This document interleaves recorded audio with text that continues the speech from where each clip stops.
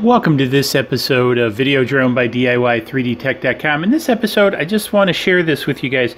I just whipped this up because over the weekend I was out flying the Spark, and one of the things that I had a problem when I threw this in like a backpack or something, because I wanted to keep it a little bit obscure in dragging it around.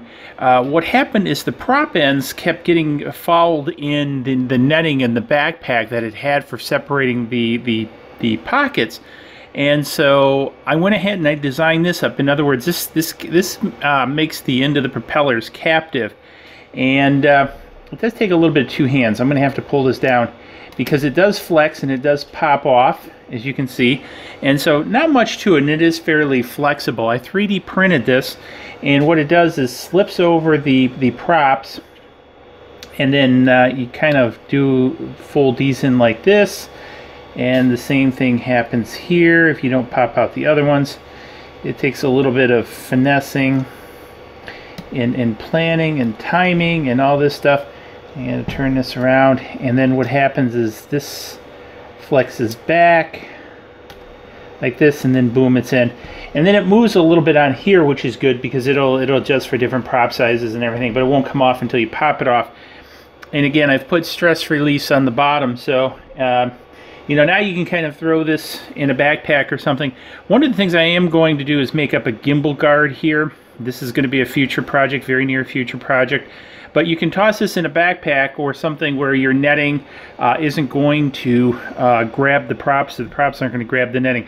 I also had a problem with this on the foam backing of my one of my metal cases I was carrying this in too, out to the field. So I really like this. Now, one of the things you might be saying, Joe, what if I don't have a 3D printer? What am I going to do? Well, I really don't have time to really produce this stuff in volume, but I'll have up there a link.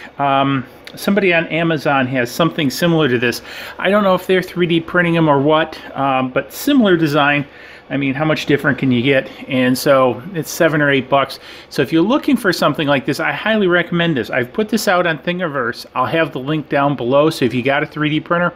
I also put some links below to some smaller or easier to use 3D printers. I've set up a page on the Video Drone website of several printers which I use or I recommend that will work well for an RC hobbyist. So if you are in the RC hobby and you are, you know, looking to stay in it for a while and come up with some things of your own, or to develop things, you know, for example, like I created this and put it out on Thingiverse so you can go ahead and print it out, you know, that's where a 3D printer is great. So even if you don't, you know, plan on doing your own designs for something like this, there's a lot of other people. And also I'll have out there, I'm now curating a page on the Video Drone website that lists all the 3D printable stuff out on Thingiverse, and I'll probably go to a couple other different sites too, but I'm setting up a couple curated lists on the Video Drone site for the Spark. So if you're interested in that, I'll have the links below.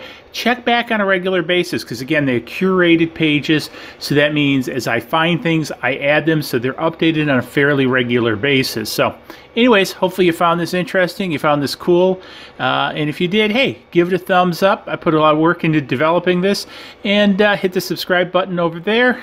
Comments below, what'd you have for lunch? Maybe what you're gonna have for lunch, and we'll see you in the next video. Cheers, folks.